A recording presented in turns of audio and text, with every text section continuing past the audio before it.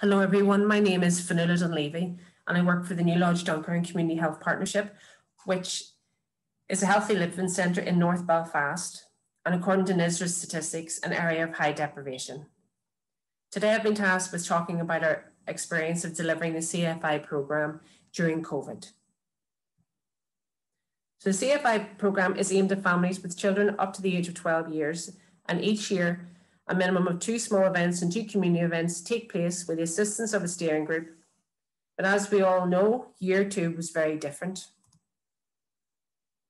We have a fantastic steering group, and they are Tricia Brady, the family support worker for Supporting Families North Belfast, Shauna Gibson, health development worker at Top of the Rock Healthy Living Centre, Naomi Davison, scientific officer for Food Standards, Kerry McCauley from the health improvement team at Belfast Health and Social Care Trust, Denise Walker, health visitor for Smile Sure Start, and lastly, Gráinne McMahon, who is a senior community dietitian for the Belfast Health and Health Development Unit.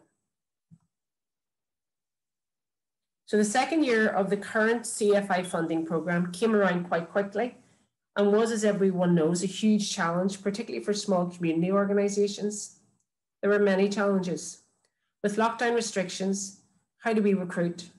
How do we go online, and how do we fully engage participants, as a lot of the work that we do is built on trust?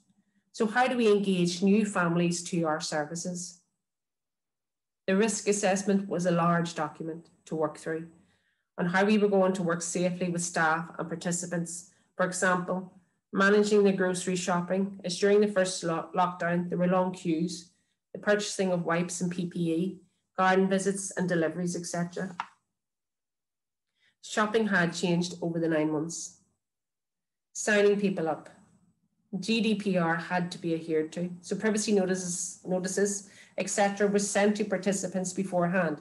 For example, each programme had a WhatsApp group where everyone could see each other's number, so we had to ensure that everyone was happy with this and that the group was deleted when the programme was over. This was in addition to what we would do normally. So a lot of time was spent reassuring and supporting people all the way through the programme. Recruitment. We usually work with the local schools and community groups, but this was not possible during the first 5 months of COVID. Retention of participants for the 4 food value programmes, as during early lockdown, food insecurity was paramount. At the beginning of the lockdown, we secured funding from various sources to meet presenting needs, such as food insecurity and utilities, to help with the additional cost of everyone at home. 68% of our participants were on universal credits, 17% furloughed or unemployed as a result of COVID. So this brought a whole new population to our services. And then the working poor, those with families of 4, 5, 6, 7 and 8 children. So Food Values is a budgeting programme for better nutrition developed by the Health and Social Care Trust in Northern Ireland. It is broken down into 4 sessions: shopping savvy, preparing to shop, the cost of convenience, and look before you buy. This slide details programme preparation then, the first year of CFI, and now the second year of the CFI programme. So then, in year 1, pre-programme preparation took roughly 8 hours. So this was before the programme started, i.e. to recruit, source a venue, and organise a facilitator, etc.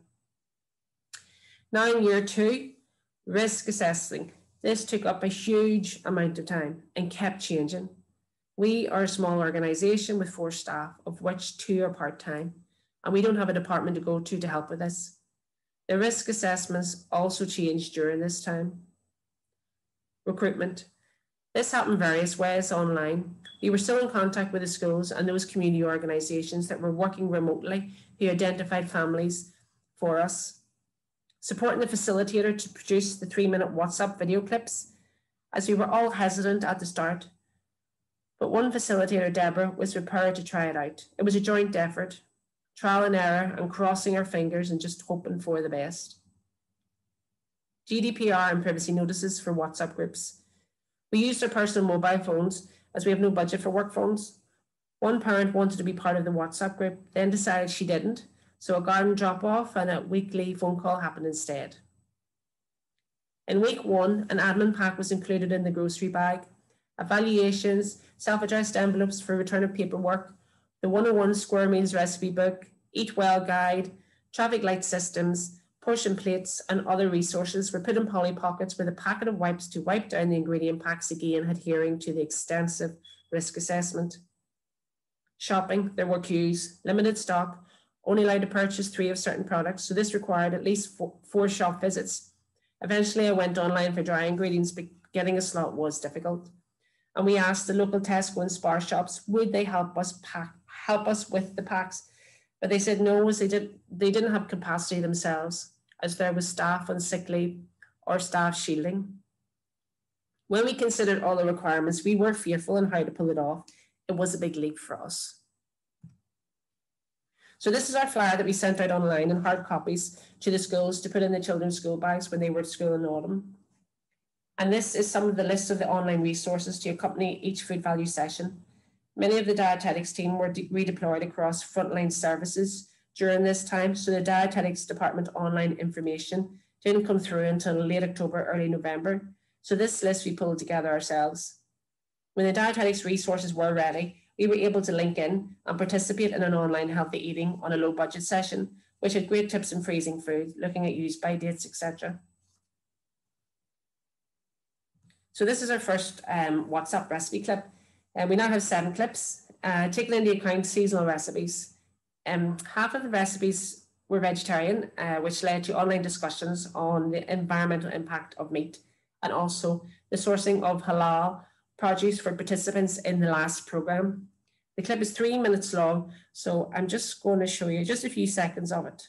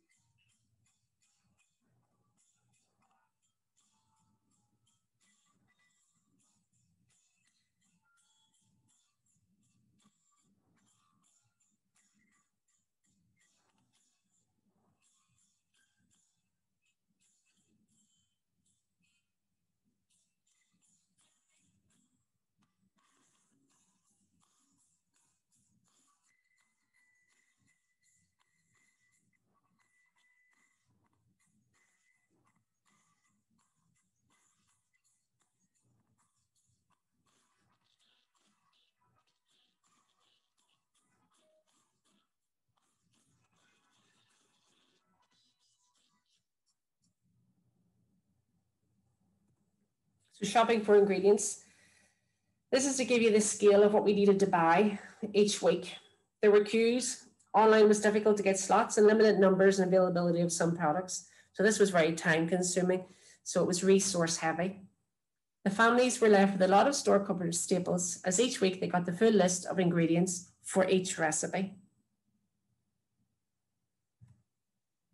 So again, this was a game of trial and error. Deliveries for the first 2 programs were initially on a Monday, and we changed this to a Wednesday with a drop off between 9 AM and 12. We had to ensure that the delivery of the grocery bags happened with appropriate PPE. There was also the element of privacy for the people participating, as we were doorstepped a few times. When we dropped the ingredients, the participants wanted to share their experience of the program and of life in general. They said it was the best day of the week with the element of surprise on what the family meal would be that day. With one group in particular, there was some healthy competition to try other recipes in the 101 Square Meals book, which was great and encouraged chat on the WhatsApp, sharing tips, creating a sense of tenacity, strength and resilience within the group, peer to peer. So there was great engagement on the community chat, on the group chat. The majority of participants had family members help out. The teenagers got involved as the food values covered the home economics part of the school syllabus. A comment that came up quite a few times that this was the best program I have ever done. It was just brilliant. So as a Healthy Learning Centre, we thread the Take 5 program through all our program deliveries. Take 5 stands for connecting, keep learning, keep active, take notice and give. The CFI program embodied all 5 elements. Connecting, online with each other and with family members who help make the meal. Keep learning, New recipes, how to improvise when you don't have all the utensils. Notice, looking at different ingredients when shopping and questioning how to use them. Also using ingredients that you wouldn't usually shop for, and were surprised that the family enjoyed them, especially the kids. And give. Some made extra for elderly neighbours, so again, also connecting. So for us as an organisation, we stepped out of our comfort zone and ran with the online programme. Yes, it was extremely scary and it was time intensive, and no two programmes were the same. We delivered 4 programmes. Programme 1 was to 10 families of 40 people. Programme 2 to 9 families of 23 people. Programme 3 to 10 families of 37 people. Programme 4 to 13 families of 52 people. So in total, in year 2 of CFI, with all the restrictions, we, New Lodge Duncairn Community Health Partnership, delivered to 42 families, a total of 152 people, and 608 nutritious family meals. And the families then, again, were left with plenty of resources and store cupboard ingredients each week. So retention level was 100%. As a community organisation, we believe that this programme has been a new way of working. Yes, a challenging way, but a very effective and impactful way of addressing healthy eating at a time of food insecurity in North Belfast. Thanks for listening.